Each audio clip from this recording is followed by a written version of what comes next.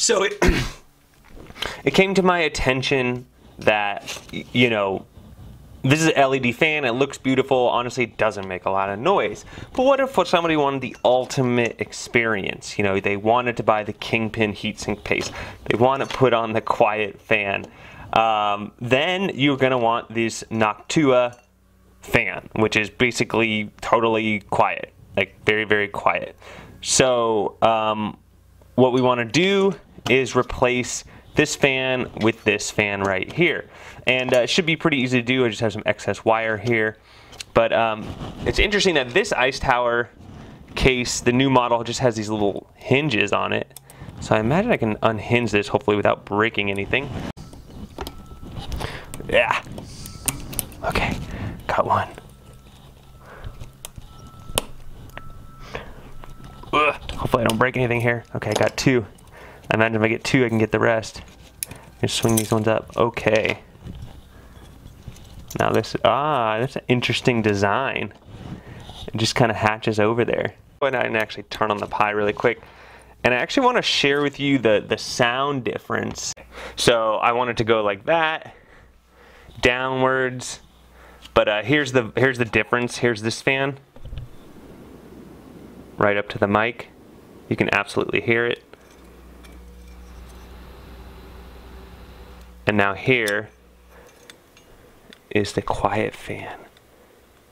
Let's go ahead and unplug the color changing fan. You can't hear nothing. You don't hear nothing. So I actually want it to go this way. If you want it to spray down onto the kit. And to be honest, it's actually going to be a lot easier if I took off the case. It's kind of a genius little way of putting it on. It's really easy, really simple. Alright, it's on. That was really simple. Okay. And now we just got it screwed all back on there. Now we just want to tuck the wires around. Luckily this is a huge case. We can just wrap them a few times. Put back on the top.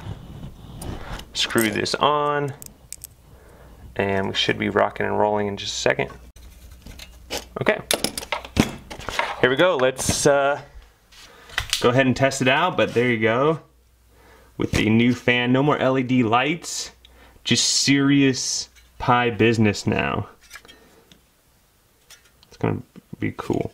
I already have my SD card in there. We still got the ports. Let's go.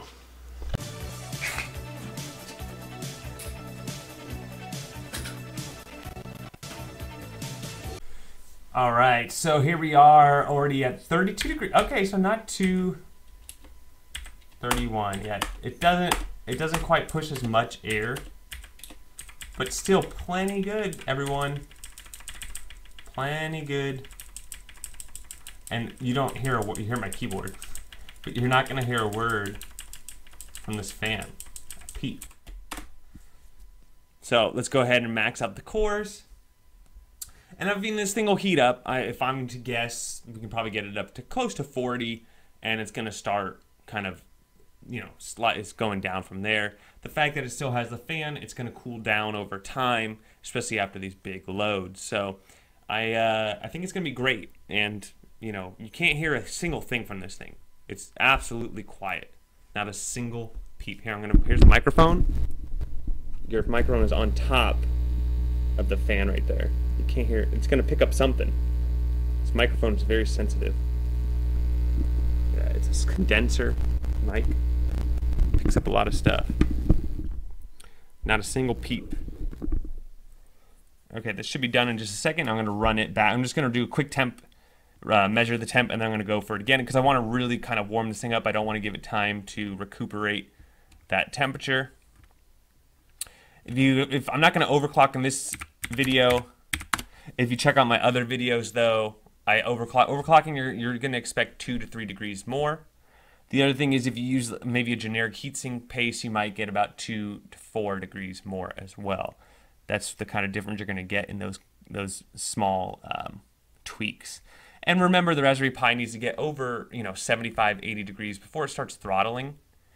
But here we are, we're only, 5-10 minutes into it. So I think it's still good to see how this thing's gonna, manage if you're gaming on it or you're using it and it's just running, it's running some sort of rendering or whatever you're doing. You need it to be able to be at max, max performance while not overheating.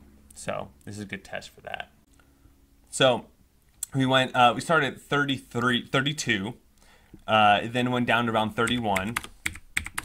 And then we hit this, we got it up to 35 the first time. But the second time, we only got up to 34. So you can see it's already kind of plateauing at 34, 35 degrees as the max temp. And for those of you that follow my channel, this is probably in the top 5 solutions. But of those top 5 solutions, it's in the top 1 or 2 as far as performance to volume.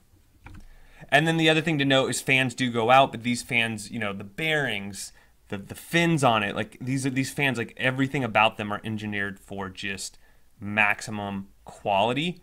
So I would feel a lot more comfortable with this fan than a generic fan that you get with a lot of these Raspberry Pi cases.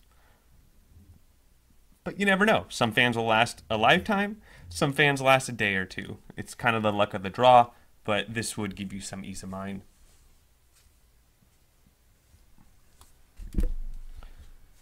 All right, so 36. Okay, so we were able to do it up to 36, but look, we're already getting 35. And shortly here, we should get 34.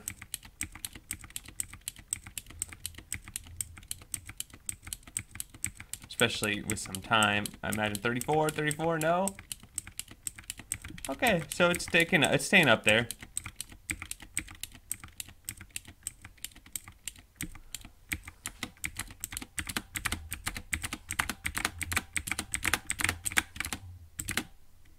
There we go, we got a 34.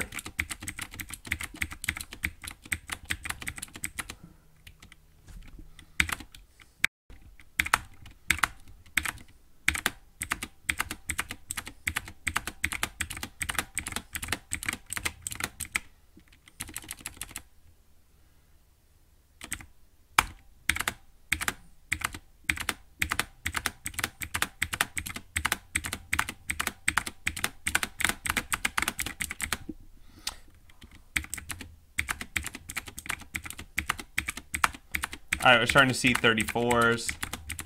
Okay, whatever the case is, this thing started out at 32 degrees. We were only able to bump it up 4 degrees in that little bit amount of time. You're not gonna be able to get it up to 70 or 80 degrees without something super crazy. With all that said, love the case, love the upgrade. If you can afford it, it is very, very nice. I'll put links in the description to everything we spoke about. Let me know if you have any questions. Don't forget to like and subscribe, and we'll catch you on the next one.